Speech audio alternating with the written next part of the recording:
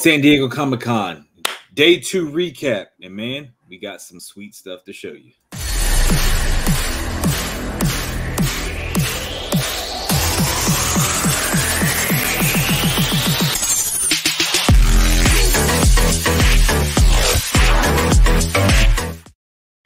San Diego Comic-Con Day 2 recap here with Geekvariants. So we're going to talk about some of the things that we saw today and all the stuff that is kind of getting lined up for, you know, the rest of the year, as well as probably a year or two, you know, in the process. So we got stuff, you know, it's releasing this year. We got stuff that's going 2023, 2024. Like we're on it right now, and today has got me excited. So let's get into it, and we'll get with the base stuff.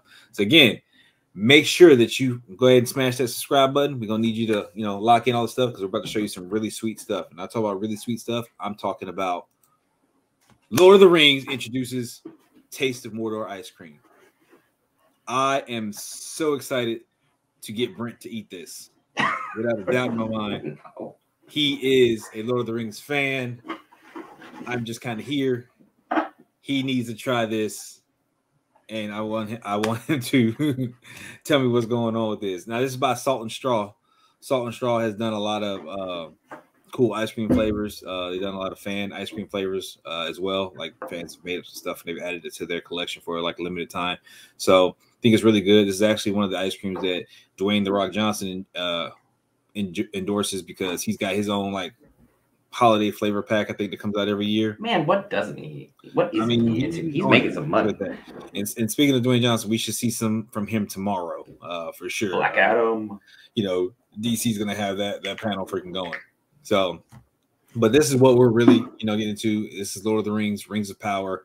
This starts September 2nd, and we got finally got the full trailer that we're able to see. Everybody is hyped over, you know, This Sauron guy, and this guy. Again, I don't know exactly what's going on. Is this like his rise to power? Is this like him getting into like? This is well before Lord of the Rings. This is well before The Hobbit. It's about Sauron. It's about the elves in the beginning. It's about the creation of Balrogs. I'm in it. I'll have a separate video in this because I'm too hyped for it. So we need to keep the panel rolling before I go. All right. So yeah. So we're definitely gonna get into this one. Galactus. Again, Hasbro has been on it with a lot of their figures and stuff that they've been launching. Like this has been, you know, an absolute dream for any collector out there for Comic-Con. Like, again, going here and being able to get a hold of these exclusives is absolutely fantastic. And they just keep dropping, you know, more and more amazing stuff. And some of these I'm looking at like, yo, I definitely want to get my hands on, but I'm nowhere near Comic-Con at this point. So I'll get it whenever I can get my hands on it. So fantastic. Definitely check those out. You can go to Hasbro Pulse and check out their all their exclusives and stuff. And if you're a Hasbro Pulse member, then of course you get early access to some of these things. So that works for them. Gargoyles, my childhood. Remember this image from your childhood, then you'll be happy to know that Gargoyles is getting a renewed life. They are bringing it back. I'm not sure in what the full capacity is. I believe it's going to be a series, but one full season is promised. One full season. So we get to see the Gargoyles back in action. This is one of my favorite shows growing up. Brooklyn was one of my favorites. Absolutely fantastic. This was an OG show. Like if you mentioned this when we were kids, we were instantly friends. It was just one of those shows. This was definitely one that was, you know, a fun one. Early morning cartoon heaven, baby. Yeah, definitely happy to have this one back. Now, you remember this image, then you know about Avatar and you know what Avatar is about. Like we loved Avatar: The Last Airbender, but we found out that the movie that was supposedly thought to be about Kyoshi is now going to be about Aang. All the Aang is the primary guy. They are going to be the primary, you know, protagonists throughout the series, and we're going to see them in a more grown-up light. And I think this is going to be really fun. They've got more control over their powers. They already were pretty good, but now they're coming with the full force, and we should really have some fun with this. So I'm excited to see this. We also have the live action coming up with Netflix. So again, yeah, I'm a little funky about live action. I hope for the best with live action, but you know, we see how that turned out last time. So we're going to see this in its animated form, and this will save me, if the the Netflix version does not add up to be what it needs to be. Whoever keeps asking for live action anime, stop it. Stop it. All right. John Wick. Again. John Wick 4 was announced. The trailer was put out. So we're definitely going to see more of Keanu Reeves. He has already made several mentions that he will continue to make John Wick movies as long as people want to see them. And honestly, I'm one of the people who just wants to see them. I enjoy the John Wick movies for what they are. I enjoy them just for gratuitous violence and action and just having a good time. And Keanu Reeves plays freaking the character very well, because Keanu Reeves is the character. He is the character. He is the character. He is berserk. He is one character in every film he's ever been in, and he is except for what? It's like what, Bill and Ted? Yeah, Bill and Ted. Maybe I don't care. He is awesome, and I will run with it. So John Wick 4 will be coming to theaters soon. So you definitely check that out. This one here was kind of interesting. That's the dumbest thing I've seen.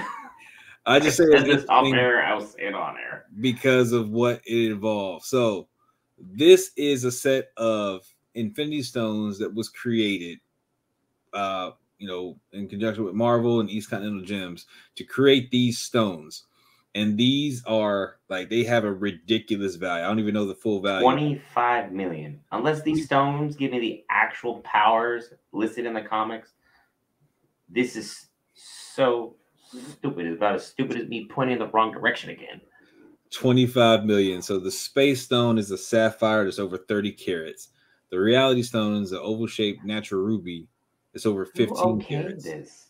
The power stone is an amethyst that's 35 carats. Someone had to sign off on this, man. It's a spessarite that's exceeding 35 carats. The mind stone is yellow cut diamond close to 35 carats. And then the time stone Who funded this? is a 23 carat emerald. I got questions. So, yeah. Why aren't you subscribed? This thing should literally be if they don't make a gold gauntlet to put this in and just put this on display somewhere, a gauntlet worth $100 million. Jesus. Put this on display somewhere and have it freaking where it's like a piece of art that goes freaking from museum to museum or something like that. Because again, there will be someone trying to do a heist on this thing and take all them gems, so they have all the Infinity Stones. Maybe they're just gonna low key film that and just see what happens. Low key season 2 confirmed. Right. So yeah, they were doing their thing on this one. Speaking of Marvel, Moon Girl and the Devil Dinosaur is coming to Disney Channel. So this one is going to be really great for you.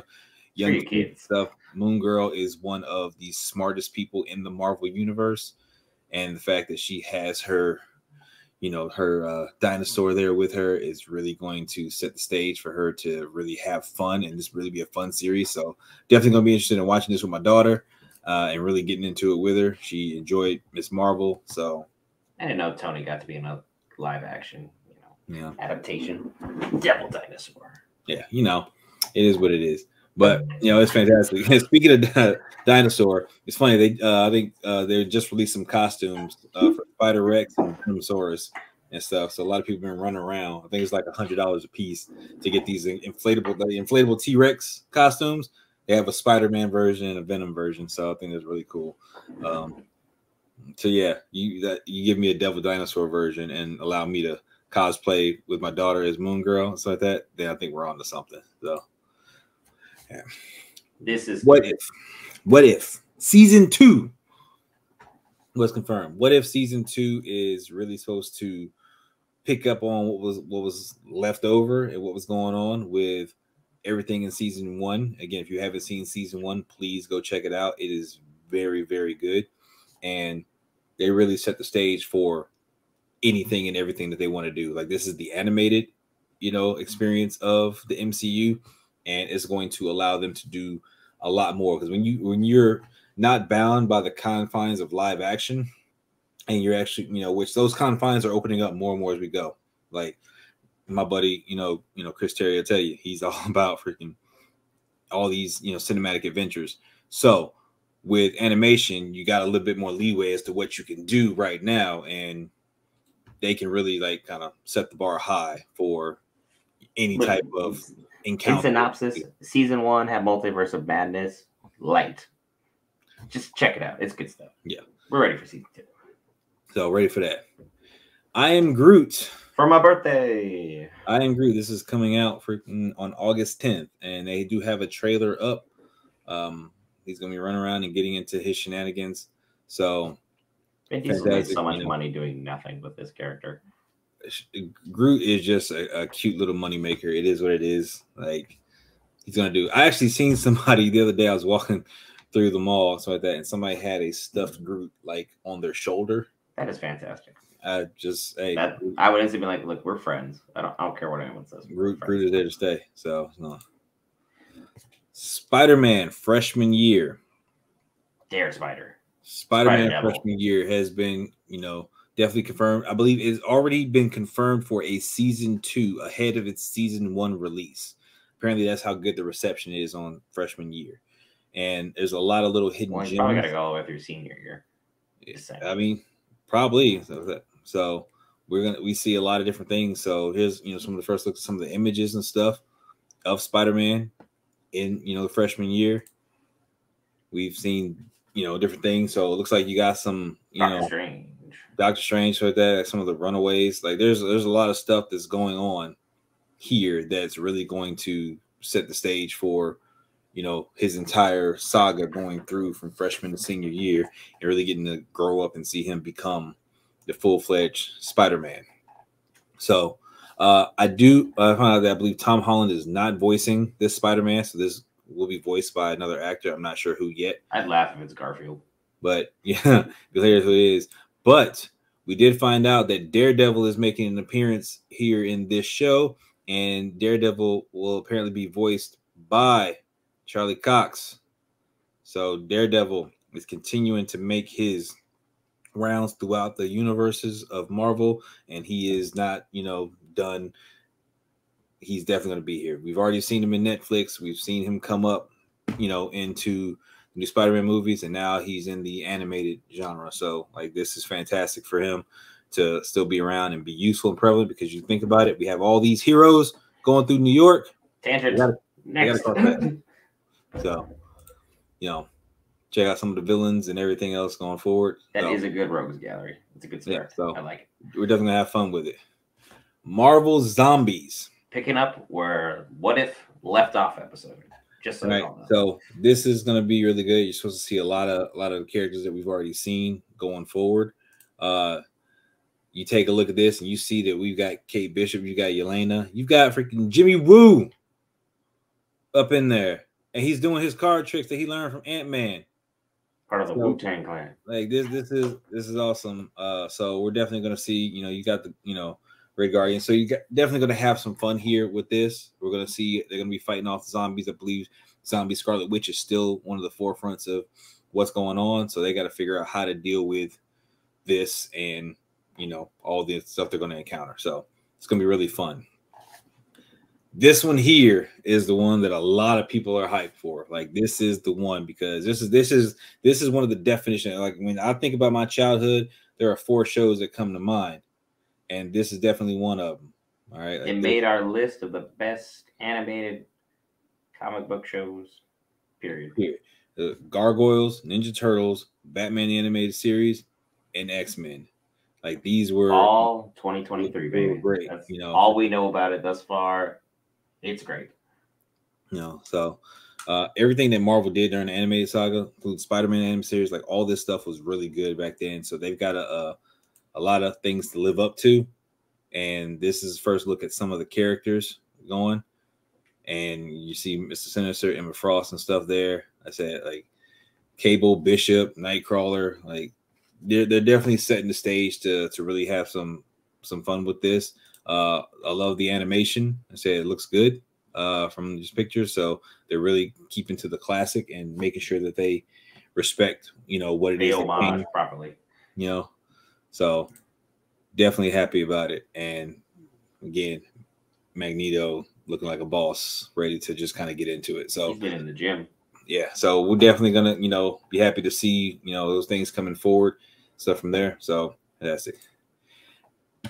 Last thing, I'd love to give a shout out to Alan Grant. He recently passed away. This is one of the prolific writers for, the Batman series, and a lot of these characters and stuff that have gone through with these different variations and transitions throughout the comics and stuff have several different writers, and Alan Grant was one of the greats that definitely wrote Batman. So anybody who definitely wrote on comic book series and stuff and they passed away during this time, we definitely want to give a shout out to their family, wish them all the best, and just hopefully that big comic book in the sky. What can I say? So that is the recap of San Diego Comic-Con Day 2. We have a couple more little highlights, but they're not worth the screen cover. William Shatner added cast of He-Man season 3. There's no Joker at Gotham Knights. They've confirmed that. There's no Batman, no Joker, not there.